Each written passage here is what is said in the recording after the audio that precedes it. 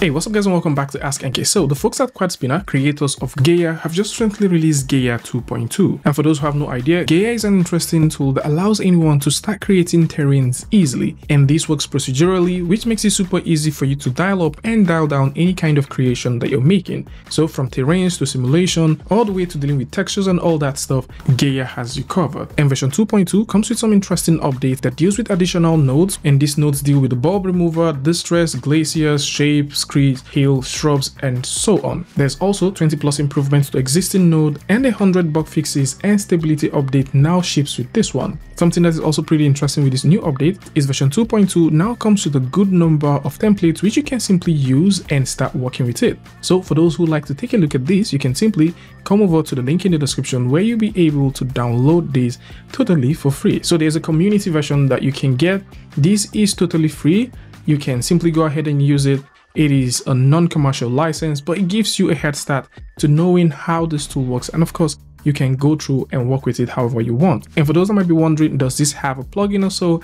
Yes, there is an Unreal Engine plugin and also a Houdini plugin. So for the Unreal Engine plugin, it is quite interesting to note that recently they made the plugin open source, and you can simply go ahead and pick it up and work with it with Unreal Engine. And for those working with Unreal Engine 5.6, you will notice that there is a very cool update that is now available for 5.6. So you can come through, download these, and of course you can go ahead and download it. So once you download and install it, this is where you'll be getting. We can go ahead and turn on GPU because we like to use GPU to do pretty cool stuff, and we're going to simply select industry standard for the navigation keys. So basically once you select industry standard, it is the Alt key stuff. So you've got Alt key with your left mouse button to rotate, Alt key with your right mouse button to zoom in and out, Alt key with your middle mouse button to pan. And right here is where you build your nodes. Building nodes on this stuff is literally easy. So you want to build mountains, all you need to do is just throw in the mountain node and it does it. So it is literally that simple. You want to scale this mountain up, you can go ahead and do that. Maybe you like to increase the height, maybe you like to drop the scale down. You can literally go in and do all of that stuff. Maybe we would like to add a river. So if you like to add a river to this, all you need to do is type in that word river, and you've got a river right there. So you can also come through and increase the depth of the river. You can also increase the down cutting. Maybe you like to increase the width of the river. You can go in and do all that. What if you don't want a river? Maybe you want a sea. You can of course do that as well. So I'm just going to type C and we can throw in a C. And you know, because this is fully procedural, it means that you can, switch back and forth and get the desired result that you're going for. We can also, crank in that level if we like the sea to be a bit much. We can do that. For the shoreline, we can also, make that down. We can increase the shore width, of course. We can also play with the variation of the shore. We can turn on or turn off the coastal erosion. So you've got that too. And, mountains are not the only thing that you've got here. There is a ton of things. So maybe you want a crater. You can also add a crater right there. And automatically, we now have a crater in the middle of our mountain. Maybe you like to add ridges or steps. You can, of course, go in and add in those steps right there. And you can merge things together. So right here, we've got what it looks like this. And right here, we've got what it looks like so. If we like to merge things together, all we need to do is get the output of this and the output of this. And once we put them together and let go, we now have a merge. So in this case, we are now creating stuff. And because this is fully procedural, we can actually go in and scale things up and also increase the density. We can also choose to play with the seeding if this is also what we're going for. Within the merge node, you can go through the ratio. Maybe you like one to be more dominant than the other. You can also proceed to do all that. So this is literally very simple. And for those that might be asking, what about scattering? Can you scatter things? Yes, you can. So you can scatter a ton of things. Say maybe you like to just scatter. So we can just type in the word scatter, and most of the things that we can scatter just pops up. Things like stones, so we can scatter all that, and you can see that we've got stones like so. We can play with the density, of course. We can drop that down, we can increase that and do all of this. What about texture? Texture is also pretty cool. So we can also go in and do a simple texture. So I can come in here and we can throw in a texture base, which is really nice. So this is going to be a simple texture base. So we can have that. We can crank this up if that is what we want. We can also increase the flow of how we want things to be, especially for the texture. And from here, we can also go ahead and get out the satellite map. So this uses satellite maps to texture, and that is also good. So within the satellite map section, we can play with the biases. We can also go through all of these other presets that are here. So we can drag this out. So maybe we like to get some greenery around. We can have that there, and we can just go back and forth. If we like to split things in and out however we want, we can do all of that. And by default, this just lets you start creating pretty cool stuff easily. So for those who will be thinking about lighting, you can definitely change the lighting condition however you want from here, and you can see things a bit more better. Now, this is barely scratching the surface of things that you can do with it.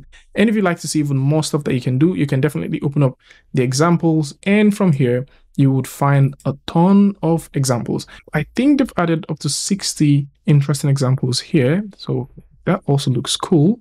I didn't mention, you can also throw in things like snow and, trees and all that stuff. So yeah, so you've got these ones as well. So if we like to throw trees in there, we can just simply throw trees, and we're going to have trees scattered all around our model. So this is looking pretty good. So there's a ton of examples that exist which you can use to learn how to create stuff with Gaea. Now, with that out of the way, let's talk about a few more things I think you guys need to know. So we've talked about the idea that you can simply press your tab key right here and get a simple mountain. Now there's a mountain of things that you can still do with this one, which includes loading in a simple object from wherever. So we can just go ahead and type in object. And if you already have a 3D model that you like to use to sort of create an idea of what you want your terrain to look like, or maybe create the shape of the terrain, you can load that in. So in this case, we already have Suzanne from Blender. I'm just going to go in and load that here, and you can see what we have. So you can go ahead and make some changes. Let's say you like to reduce the offset, you want to bring that down, or you want to make changes like this. You can of course go ahead and do that. However, I would like to say that there is a transform tool that you can also use. So you can throw in that transform tool, click right here, you've got yourself a nice gizmo which you can move around, and that is pretty cool. Another tool or another thing I think you guys may need to know about is within the terrain section, there is a bunch of textures that you can work with. So these textures include things like the Voronoi texture. So that is a very nice one. So you can load in a Voronoi texture like so, and then you have yourself a Voronoi texture. You can mix stuff with it. There is also textures like the Gabo texture as well. So we can throw in a Gabo. So we can just throw in a simple Gabo texture like so, and you can also see that right there. I can go in, just get rid of that, have the Gabo texture selected so you can see what this looks like. So we can mix these things up and create interesting looking stuff with them. Of course, there is also the whole direction, depending on how you like things to work. You can mix that up as well with it. There are some nice stuff that you can also do, like throwing in erosions here and there. You can do that, like maybe throwing in a simple crack. I guess we can do that as well. Yeah, so we can throw in cracks in there, and you can have these cracks all around. So again, mixing these things up is something that is super possible. So we can have that going, and we can also just go ahead, have this selected and play, for example, with the Z axis and just sort of bring that a little bit lower and have this, have this sort of thing going for us. At the same time, because you're using the transform node, you can also go ahead and scale things in, move things around. All of these are super possible. Of course, just looking at the nodes might be a bit intimidating, but if you go in and start playing with these things, you will definitely find them super interesting to work with. And maybe, for example, you would like to get a low poly version of this. Of course you can. So you can get things like, I think the origami. So I think there is a node like that. Yeah, so we can throw in a node like this, use that to get, some very low poly styled stuff. Again, this is totally depending on the kind of style that you're going for. So we can use this to get some style like that. At this point, you want to throw in a texture. You can go ahead and throw in a simple, texture base if this is what you want. And you can, of course, go in and get a satellite map. And I think it's also super possible. Yes, it's also super possible for you to get coordinates and use that to drive how you would want your creations to look like. Now there's an interesting tool that can also allow you create stuff exactly how you want them, and that is the draw tool. So with the draw tool, all you need to do is just drop that there, click on the open painter, and that's it. So the more you paint, the more you create your terrain. So you can literally just go ahead and create your terrain based off how you're painting or how you want this to be. So you can increase the hardness, increase, the height. I can drop that a little bit lower, and we just get a little bit of lower stuff. So you can paint your terrains how you want them to be. And once we're ready, we can go ahead and close that off. We can throw in a transform node to just move that to a side. You possibly want to have a lake. Okay, so we can go in and throw in a simple lake. Possibly you like to throw in a crater, so we can blend them together. So we can have a crater field like so, and just blend this together. And of course, this is just going to be on this side. So, we can do cool stuff with this. Maybe we'll like to raise this a little bit higher. Maybe we'll like the whole, lake thing to also come into play.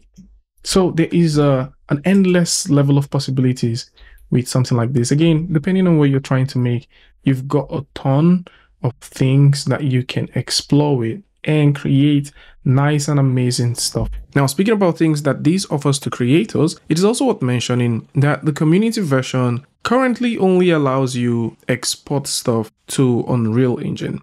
So just in case you're thinking about exporting stuff to Unreal Engine, this is also pretty, it's pretty simple. So how you get things going is as easy as going over to the GitHub, where you can download the Unreal Engine plugin.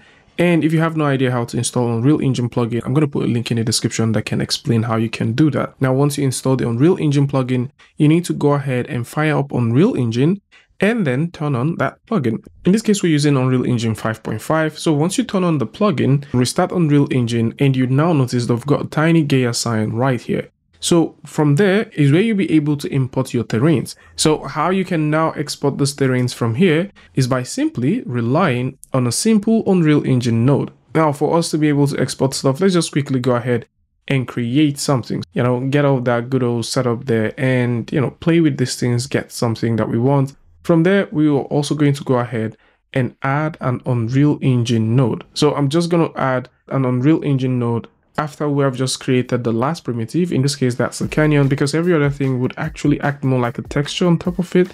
I don't know if that makes sense.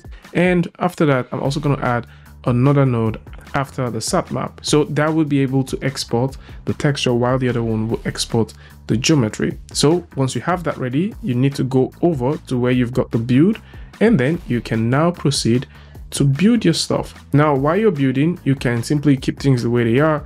In this case, we'd like to have a 1K map. So target size is going to be 1009 by 1009. And from there, we will also go ahead, leave things the way they are, and execute the build. And so once you execute the build, this is going to go ahead and build the stuff in the directory that you specified. And once you've got that going, you can now go into Unreal Engine, click on the Gaea Landscape Importer button, and once the dialog box appears, you need to click on Import Height Map. And this is going to open up your directory, and you can simply go through, search up for the builds within the directory that you actually saved the height map, and select the specified height map and import it. And automatically, this is going to load into Unreal Engine. And so this is how easy it is for you to just simply go from, toggling with some interesting nodes to creating very cool looking landscapes. So for texture, you can simply go ahead and check out how to work with the texture. That's also pretty easy. And you can also go ahead and check out how you can get started with some of the cool tools and cool nodes that are currently available with this particular release. So this is it for those who like to, throw in things like debris and stuff. Maybe you like to work with the glaciers. Maybe you like to work with some of the extra nodes that are now available, because there are some very interesting nodes that are now here. You can go through and check out the release blog and see all of these things for yourself. Additionally, this is currently having 2 bridges like we mentioned earlier, which is that for Houdini and also Unreal Engine. Unity, Blender, 3D Studio Max, and of course Cinema 4D might be coming later in the future. So this is it. Tell me what you guys think of this one in the comment section. And of course, if you like this video or you learned something from this, you can go ahead and give a like, and don't forget to share with a friend. And until I see you guys in the next one, peace.